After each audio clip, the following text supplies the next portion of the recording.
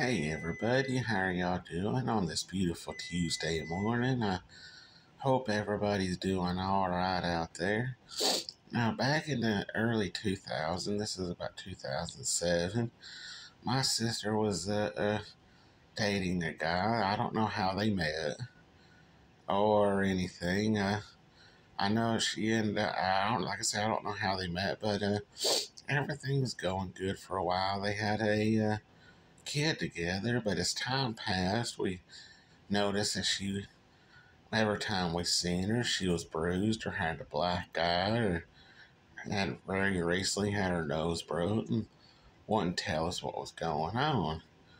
And as time passed by, she ended up getting addicted to pain pills and all those others that most people get addicted to that's related to pain pills. And comes to find out that the guy she was dating, he was beating her and everything, and took her down the wrong path in life, and even got arrested for a few, or she ended up getting arrested a few times because of the path he was leading her down.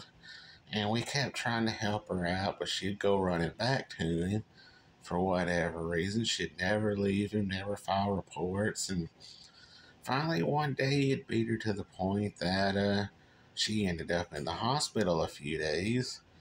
And me and my brother-in-law went over there to confront him about it, but he had done skipped town and moved away, and he stayed gone for a couple of months thinking it would all die down and nobody would say anything. But when he came back, me and my brother-in-law found him, and we roughed him up a little bit. Now, was that the right way to handle it? No, we should have let the police do their thing and take care of it. But when you're beating, I'm highly against beating women. I think you have to be the lowest form of life to do that.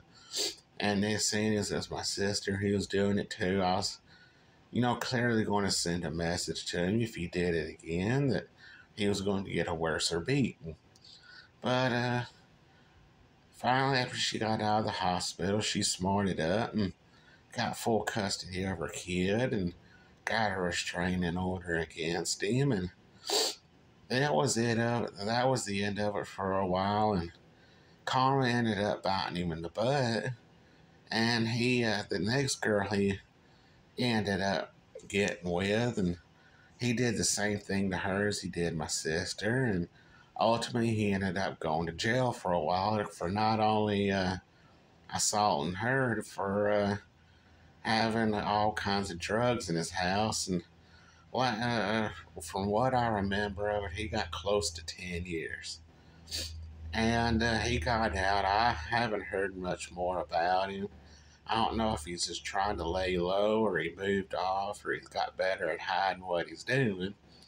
But ladies, if you find yourself out there in a relationship where you're getting beat and forced to do stuff you don't want to do, don't be afraid to say something to somebody.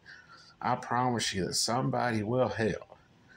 Go to the police, the neighbors, try to get a message to family. You don't have to take that. Well, anyway, I hope everybody has a good rest of their day, and I'll see you in the next video.